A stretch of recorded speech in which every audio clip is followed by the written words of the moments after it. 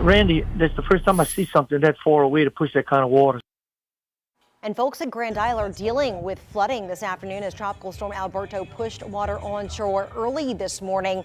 This is a look at some of the new images from that barrier island. The mayor tells me that they even had to wake up several people early this morning, telling them to move their campers from parking lots with that water coming up fast on the backside of the island early this morning, an area without levee protection.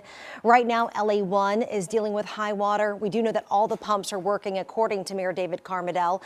The mayor says they're doing everything that they can right now, that there's trash from Fouchon flowing into Grand Isle. There's a tractor out there picking that up as we speak. But he says he's really just shocked that this storm so far away would cause these kinds of problems here at home.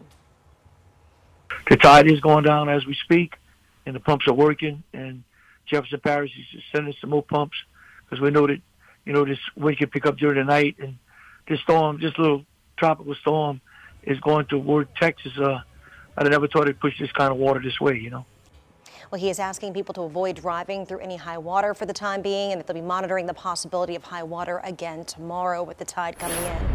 In Mississippi, there are nearly 200 streets experiencing flooding right now, from Bay St. Louis to Waveland, Diamond Head, dozens of which are impassable right now. The police and fire departments are monitoring the situation, but say the tidal issues are causing that water to rise even as we speak. We'll certainly keep you updated on Alberto as it makes its way through the Gulf on our free WDSU mobile app, as well as our website. That's WDSU.com. Happening right now, New Orleans police are searching